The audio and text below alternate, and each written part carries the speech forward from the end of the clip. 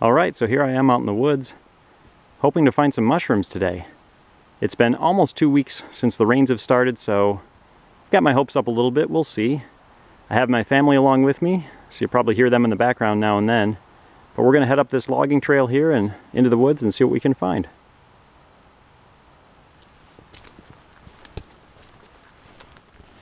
Alright, well here's the first mushroom of the day. It's a chanterelle. So let's get it out of there and see what it looks like. Okay, so let's get this one out of here. I'm using my Opinel mushroom knife, which I thought was kind of gimmicky at first, this little brush, but it's actually great for this. So cut it like that. There we go. Cantharellus severus, I think. Sorry if I'm saying the Latin wrong, but there's a beautiful chanterelle. So we'll get this cleaned up and see if we can find a few more. Here's another little chanterelle.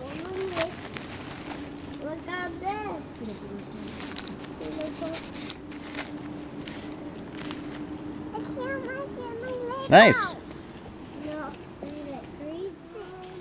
And sometimes you have to be really vigilant. Do y'all see the mushroom in this picture? It's hiding. I got a good one. There we go. I believe it's just a rusula. So we'll leave that one there, but yeah, king boletes will sometimes do their queen boletes too, where you can't even see the mushroom, just kind of a little mound. And deep down is a mushroom. Cool. Alright, well here's a nice one hidden back here under these sticks. And a little baby one next to it.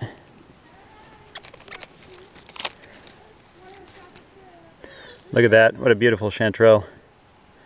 You can see the false gills. So there's even a lot of cool non-edible mushrooms out here. I think this is called a bird's nest mushroom or bird's nest fungus or something. Kind of neat. And then here we have this little blob here. I think it might be called witch's butter. I'm not sure. But neat to see the different species. So here's some more chanterelles, and I don't know if these are actually white chanterelles or just really faded regular chanterelles. Both are totally safe to eat, and as far as I know they taste pretty much identical. I think these might just be faded out normal chanterelles, but not sure. Look how big that is. And it's striated on the edges. I believe this might be a western grisette, which is a member of the Amanita family. And I believe they're edible, and I believe they're pretty good, but I'm not 100% sure, so I'm not doing it. Because some of the Amanitas are deadly poisonous. Some of the very few mushrooms that actually will kill you. So even though I'm pretty sure that's not good enough, but it's a beautiful mushroom to look at anyway. So I think these are rusulas, or were. They're absolutely rotten and disgusting and well past their prime. So, you know, even if these were edible mushrooms, hope it's obvious you shouldn't take them. I mean, you wouldn't eat rotten meat or, you know, rotten vegetables, so definitely don't eat a rotten mushroom. Ugh. Okay, let's keep going. Well, this is great. Here we have some lobster mushrooms, which is actually two kinds of mushrooms. The only bad news is I think they're probably past their prime. Well, we'll take them out and see, but either way, that's pretty neat to see a lobster mushroom up here. Look at the size of this guy. Yeah, I think we'll just leave him be. Alright, so here's a really big mushroom.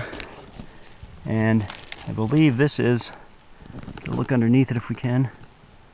Yeah, you can see it's gilled. I think this is a rusula, and I think those are what turn into lobster mushrooms if the other kind of mushroom is parasitic on them. I'm not 100% sure, but my understanding is that these are edible, but not very good. So we'll leave that one where it is. Alright, so we made it back from the hunt. We were only out about 2 hours, but I think we did pretty well. Had a bunch of chanterelles, that was really fun. And we saw a lot of lobster mushrooms, but a lot of them were really past their prime. This was the only one I actually kept. Later I'll cut it and see if it's any good. But anyway, great day to be out there, go hiking. Chanterelles actually aren't my favorite mushroom in the world, but they're still a really good edible. I think at my local grocery store right now they're going for 40 bucks a pound. So I'm happy to take these for free, that's great. A couple of things I just want to tell you before I sign off here. First of all, I mentioned this knife before, but I absolutely love this knife for mushroom hunting. This is an Opinel mushroom knife. It's got, you know, blade holds an edge really well. It's got a nice brush for cleaning off the mushrooms.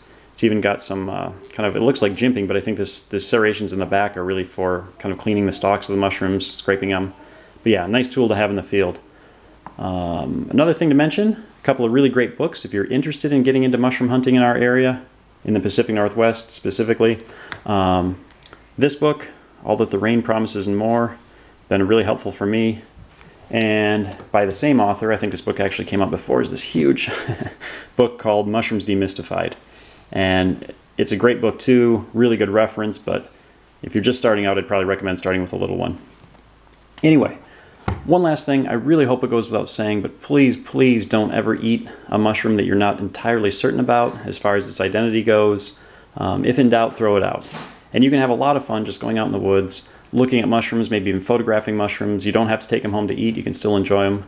So just want to be sure everybody's clear about that. Please, please be careful. All right, I'll see you next time. Thanks for watching.